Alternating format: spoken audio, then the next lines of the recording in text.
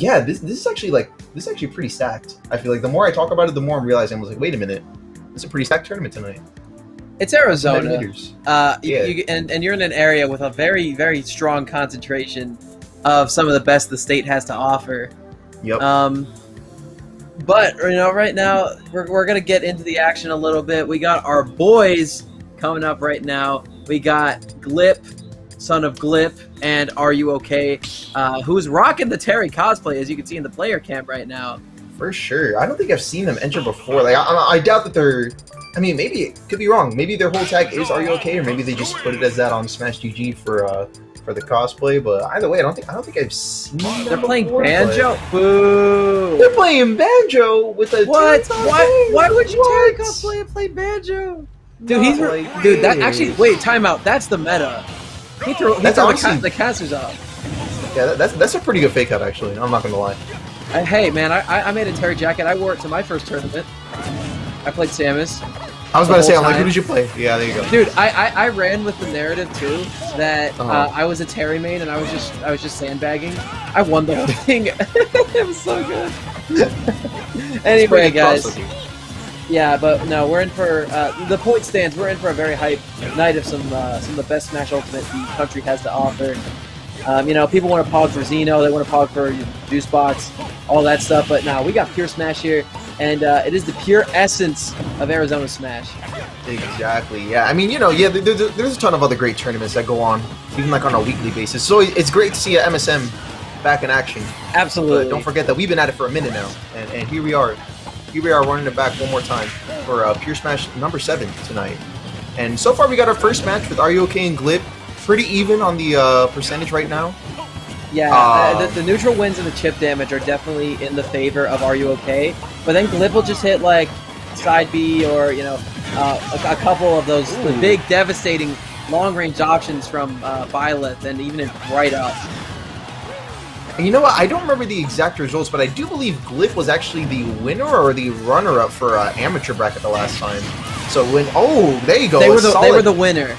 Yeah, they were the winner, and here we have him back at it again. Doing pretty well in his first round, so hopefully he'll be able to outperform his previous run and maybe even make it out of amateurs bracket. Yeah, and this is a free venue for them too, considering they won the amateur bracket last week. Exactly. That's another thing worth noting here. So I doubt he has any intentions of going out on an early note this time around. I'm inclined to agree, but hey, even if they don't, that's no loss from them because this venue was covered for them, so they can't feel too bad. Exactly. And regardless of that, we do have a pretty great block there. There's a lot of shield pressure, so obviously that's like something that you don't want to invest into too much if you don't need to. But still pretty good that they have that awareness. I definitely know that a lot of people can get mixed up by side Bs just coming out of like disadvantage and stuff like that. It can be very devastating if you're not playing it out correctly. So that's great to see that awareness there from GLIPP's part. Right, and we got Are You Okay? Just kind of stalling him out using these projectiles. But GLIPP catching him out in the open with that. Yeah, second time we got that in this first match here. Oh my gosh. So you might need to be seeing Are You Okay? Maybe change up the game plan a little bit if he's trying to avoid getting hit by that again. Right, they're gonna have a really difficult time because they're on their last stock. Oh, okay, but they catch that landing down air. Excellent follow up on that there, because I know like you can combo at a down throw for sure, and you can sometimes even get like straight up like KO confirms. But when you're like at that lower like 70% range, it's good to be going for mix-ups like that, so that we can get something that otherwise wouldn't have been guaranteed. Yeah, Smash is a really good game because there is that mix-up variety, like those options you can pick. Like, oh, you have a confirmed kill here, and people are going to be ready for that, so they're going to try to avoid that one thing. But they're still busy avoiding that one thing. They're not ready for the other options to come out. And that's why this game is so sick, because people just pull out stuff that, like, oh, my down throw didn't work, but I instead got the forward air off. Oof. Yeah, that's definitely something that any good fighting game is going to be having there for you to like learn and just kind of like adapt with. It's a really great mechanic that kind of like inadvertently comes with any good fighting game. But here we have our last stock situation. And it seems to be somewhat in favor of GLIPP at the moment, percentage-wise, but Are You Okay is actually holding their own, preventing GLIPP from getting in for any sort of kill confirm at the moment. It's the chip damage that's starting to add up, but on top of that, we have a couple of Wonder Wings back on the table still. Oh, and yeah, they expected the cross up with that air dodge, but they actually whipped on the F tilt. And now stage real estate kind of in, you know, neutral setting right now, but there's 3 Wonder Wings left on the table. Oh, and an excellent catch with an up B onto stage, being caught by an up smash is going to be closing out game number 1 in GLIPP's favor.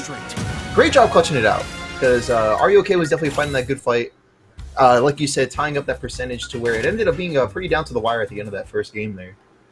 Yeah, there wasn't a moment Are You OK was out of the match. And they actually had the lead for a good portion of it, but it was these long disjointed hitboxes that packed quite a punch from Bert, or sorry, did I say Bert? What is wrong with me? From GLIPP. From GLIPP, there you go. To be the determining factor of this match, I feel.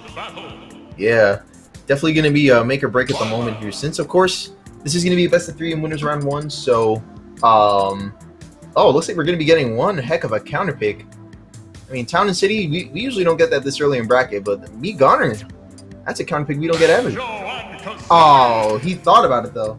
Oop, yeah, Min-Min! Wait a minute.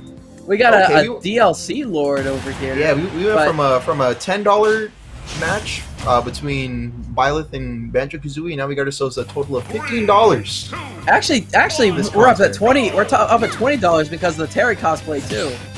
Oh, true. There you go. Bro, this is a very expensive tournament. It's a very expensive tournament. It's coming out to a total of like $20 right now. Dude, this is the most expensive round 1 that we've seen in Smash history. Exactly. This is like 2 venue fees. Yeah, honestly, it is. Oh, what a Holy string cow. there. Literally. Talk about strings. These guys got them. Okay, great spacing on that side B there. And now we got ourselves a pretty good start to game 3, I feel like. Not really too slanted in anyone's favor at the moment. Yeah, I'm kind of concerned with how close and personal Are You OK has been playing with the Min-Min. Because the thing about Min-Min that makes Min-Min specifically so powerful is that they can use those long arms and disjoints to keep opponents out. Oh! And those tilts especially. Oh my goodness! Yeah, they can be very crucial, but I mean, hey, one heck of an edge guard there, even if he did have to go a little ham.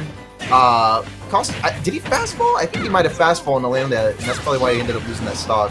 Yeah, that was they're already at 72. Yeah. It was a little bit stylish, but it seems like Are You OK is doing a great job at catching on to a lot of the neutral options. It seems like that counterplay that was being made towards the end of Game 1 with Banjo-Kazooie's long-range options is being put into play pretty well here with this Min-Min switch. Word. Oof. Okay, but again, GLIPP always able to just pull one out of nowhere and catch Are You OK unawares with the forward airs or the smash attacks. Oh, man, yeah. And yeah, the GLIPP was doing a pretty good job, like you said. It's just staying one step ahead, I guess, would be the simpler way to put it. Just one step ahead. But right now, it seems like Are You OK is basically caught up and has brought it back to a last stock situation here. Oh my goodness! He's dead! Whoa! Lord! What did that hit?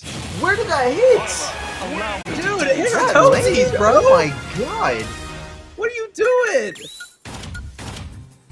Like, we're getting a replay, right?